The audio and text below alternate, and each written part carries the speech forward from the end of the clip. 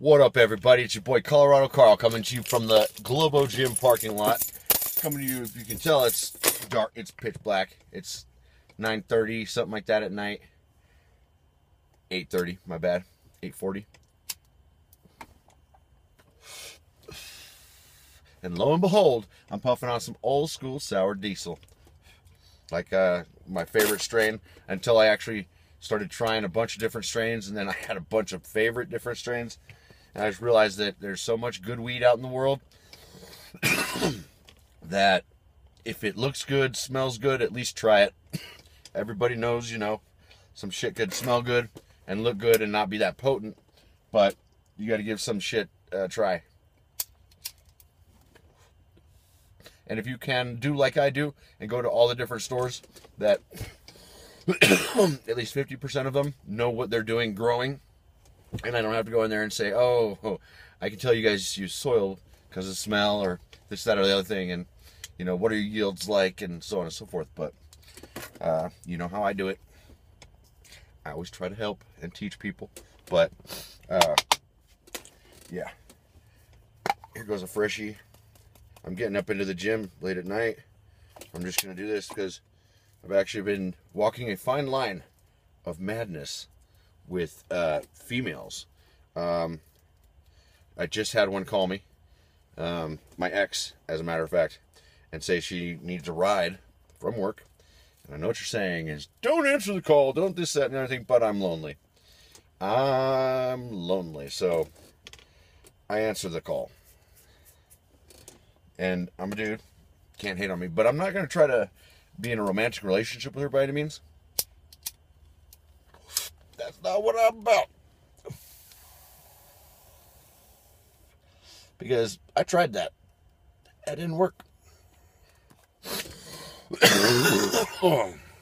Sorry, I had my music all stalled. Oh, shit.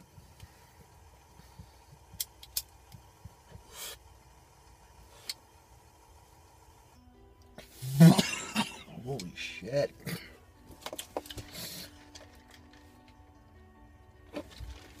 Pardon my language, but oh, that's some good shit.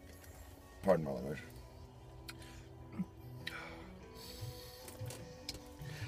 This song, Five Finger Death Punch, Wrong Side of Heaven. It actually, the music video is very touching. It talks about war veterans, and much like their music video, Bad Company, where they're out in Afghanistan, like touring with some troops and visiting the troops and shit. They know what's up. They understand, and not many people realize that when someone goes away to war or goes away to join the army, the government is actually creating a killing machine. They prepare you to kill, and so you can go and kill for this country.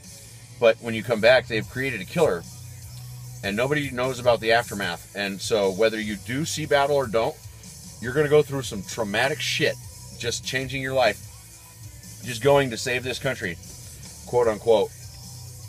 But a lot of people are trying to say that, you know, we're becoming a military state or a police state. The world, like the U.S. Army and U.S. Armed Forces can control the world pretty much. We are the largest superpower up against China and Russia, but I have hometown faith, so. But I've got limited time tonight, so today's gonna be a short video. I sent out some shots to the vets